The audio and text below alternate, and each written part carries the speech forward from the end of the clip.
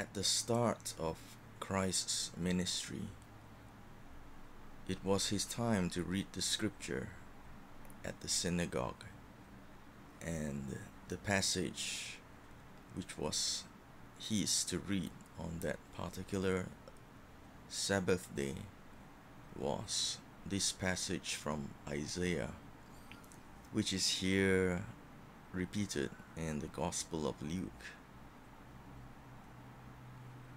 So Jesus stood up, took the scrolls, and this is what he read.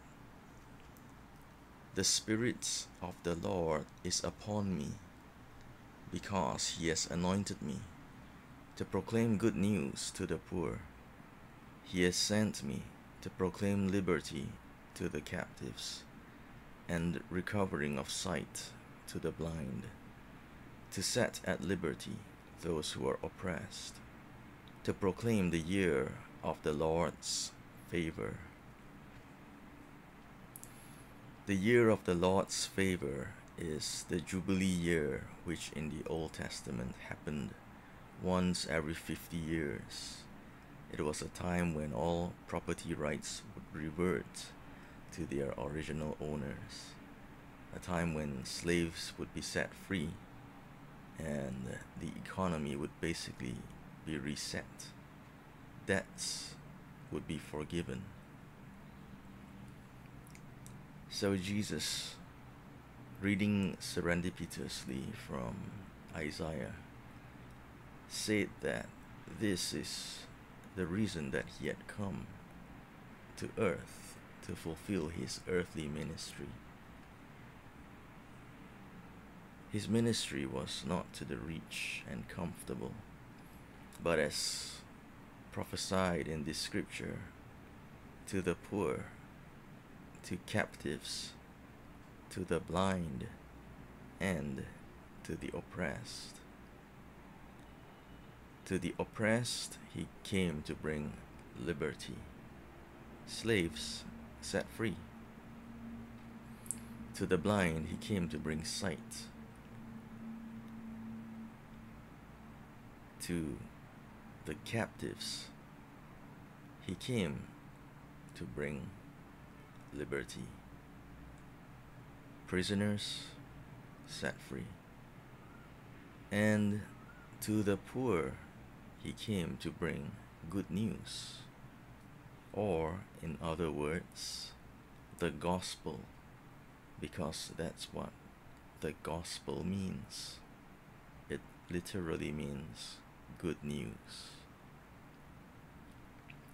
So if you look at the cause and effect, the oppressed are set at liberty.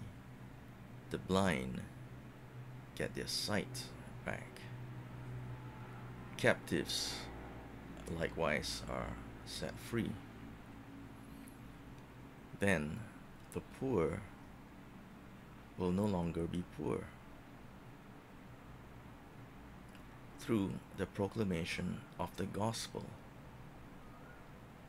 So why do people denigrate the prosperity gospel? Because this is literally what Jesus is saying here, that through the proclamation of the gospel, the poor will be made rich. Of course, it doesn't mean that they are going to be driving around in Mercedes to their weekend homes by the beach. It doesn't say that. But neither does it say that they will not be driving to their weekend. It doesn't say that. But neither does it say that they will not be driving Mercedes to their weekend home. This is just something to think about. The gospel is not about poverty.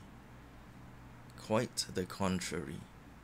The gospel of Christ, as he declared it on that Sabbath day, quoting from Isaiah the prophet, is to free the oppressed, to give sight to the blind, to set captives free, and to free the poor from their poverty. In other words, if a gospel that is being preached does not elevate poor people out of poverty, it's if a gospel being preached does not elevate the poor out of poverty, it isn't really the gospel of Christ, is it? The gospel of Christ is a gospel of prosperity.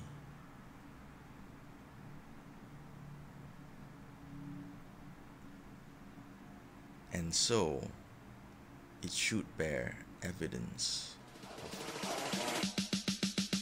You got to